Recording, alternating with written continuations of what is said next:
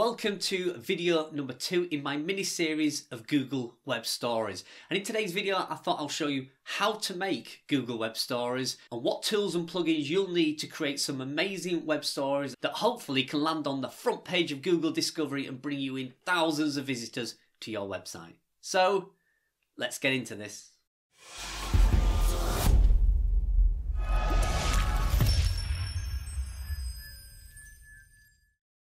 Hi and welcome back to my channel again. So this is video number 2 in a little mini series about Google Web Stories. I've been using Google Web Stories on my mega website and on my pet website to try and get some alternative organic traffic to normal Google search and possibly Pinterest. And so far it's looking good. We're getting a little bit of traffic to them. At the minute we've not had any pins go viral, but we are getting a few clicks each day now on some of these stories. So I thought it might be worth installing them on helpfulmonk.com.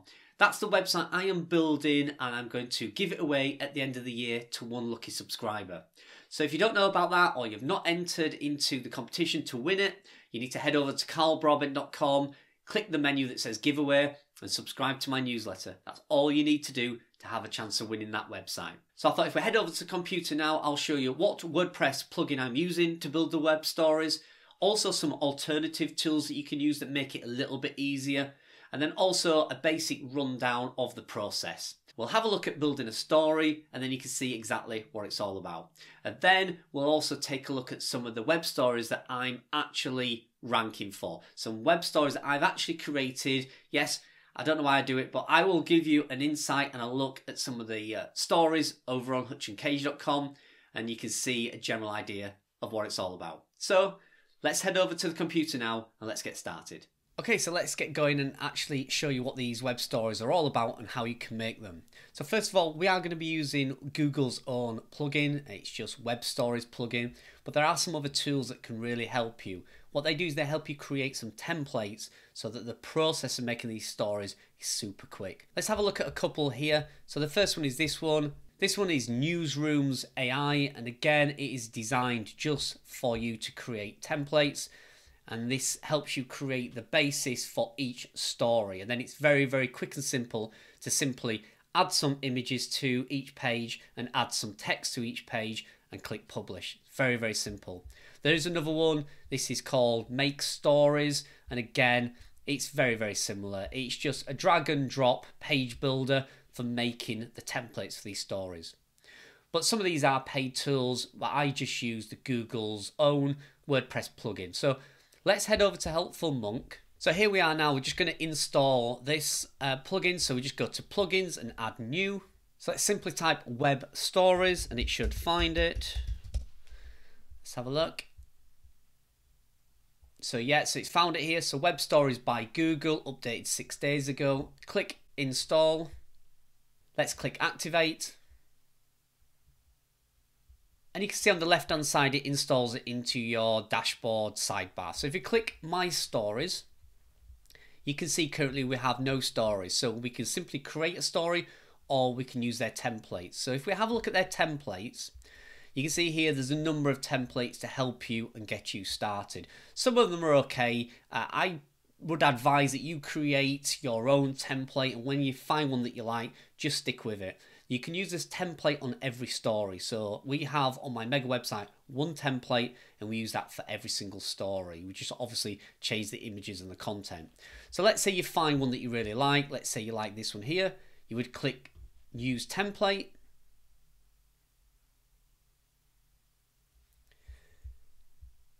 And you can see the story is already built for you. So if we flick through the pages, you can see them here, or you can see down below, there's all the pages to your story here. If you want to see how it looks like to others, you would simply click up here, preview, and this is exactly what the web story will look like to a viewer on their mobile device or on tablet, desktop, whatever it may be. And you can see the pages slowly click through, unravel and reveal the entire story. And then when you get to the last page, there'll be a link that says click here to visit the website, and they head straight over to your website. Hence, you've got some organic traffic. I'm going to point out some of the basic features to get you started. There are dozens of videos on YouTube showing you how to create step by step, and I think It is a very simple process. I don't think you're going to have much trouble creating the pins. The only things you'll need to know is there are a few mandatory things you need to do, which is what I'm going to cover here. And if you do those, everything else is fine. You should be okay. It's all about the style and the design. So don't forget you'll be building these web stories based on an article that you've already written. So all the content is on that article, so I suggest you open it in a new tab and that you grab things like the title, the paragraphs, the pages that you want to use on these web stories. So all the images and everything you will need for that article should be here. They're already in your media library database. So this is the database of all the images from blog content that I've used on helpfulmonk.com. If you want to add more, you can click here. You can see there's your videos, there's your images, or you can upload a new one here. If you click here, it shows you some extra images. So this is the images that's been provided by Google Web Stories that they feel you could use. And again, you can select categories, you can select some videos, you can select Gifs. There's all sorts you can use on here. So let's say you wanted this back cover changing and you wanted a video. Let's have a look. What have we got? So there's a video here of some traffic. All we would do is click, hold it, and drag it over onto your pin. Let go, and that video is now on page 1. Now what I want to remind you is these images that you're seeing here, these are the pages. So this is not the cover. This is page 1 of your story. So this is not what people will see when they search in Google. This is what they will see when they find your web story and click it. This will be image number 1 that they see. So again, if you want to get rid of that image at the background, simply highlight it and delete it. And let's drag another image in. So maybe this food one, grab and hold it and drop it over onto the image. And there we go. You can see again, that is now your background image. So you now may want to change the text. So you can see it up here in the top corner. Here's your texts, and they're exactly like a WordPress blog post. So you have H1, H2, H3, etc. And again, use exactly like you would on a WordPress blog post. So use some H2s, use some H3. So a top tip for you is you need to make sure all your lettering, your wording is a minimum of 24 pixels large. So if you click here, paragraph, let's say we want to add another paragraph, you can see here it's added one. All you would need to do is make sure that the minimum size lettering is 24 pixels. You can see here, currently it's set at 18. So you need to really make it 24. So as long as you click 24, you can see the size of this writing has increased. And that's the minimum size that you need to add to any of these pages. And again, like say you can delete it, you can change it, you can do whatever you wish. So if we go to a page here, so let's have a look. Let's say we want to change this here. All you would do is simply highlight it. And then let's say you want to change the color. On the right hand side, you can see the colors are here. Let's say we want that blue. Click blue. And you can see we've changed the writing. Again, you can highlight it and you can make it bigger, smaller, however you wish. And again, change the image by simply deleting that. Go to the top here, images, click and hold it, drag it over to your page, let go, and again, there you go. So you continue to do that through the entire web story until you're happy with it. When you're happy with it, there are some basic functions that you have to do. And number 1 is to add a title. So if you look in the top here, I'm just going to take this as an example. The title of your blog post might be The Right Tools for the Job. You basically put the title of your article in the top there. Now that is mandatory, you have to do that. So that is also SEO focused, so you would put your keyword in there. Then the next thing you need to do is click here, and you can see we have 3 elements. We have design, document, and checklist. Now checklist, I'll warn you, do not worry about what it says. It does give you some indications of what's right and what's wrong, but often it tells you everything's wrong when it actually isn't. So I don't even check this at all. You just basically need to make sure you have your title in, then you go to documents, and you can see here you have the option to add your cover image and your logo. Now these are mandatory, so you have to have a cover image. Now your cover image is what people will find when they search. So that is the key. That's the eye grabber. That's the attention grabber. So you want to make sure you have a really good cover image. And the way to do that is simply click here. And again, it's going to open your media library and you need to make a really nice cover image. You can do that in Canva, or it may already be an image that you have from your blog post. So let's say we're going to choose this one, 7 amazing things you can do with lemons. Click insert, and you can see here it has not added it to the story, it's added it as the cover image, and that's what they will see when they search in Google. The next thing you need to do is make sure you add your logo. Again, click media library, find your logo and add your logo. So those are 3 really important aspects. The next is a description.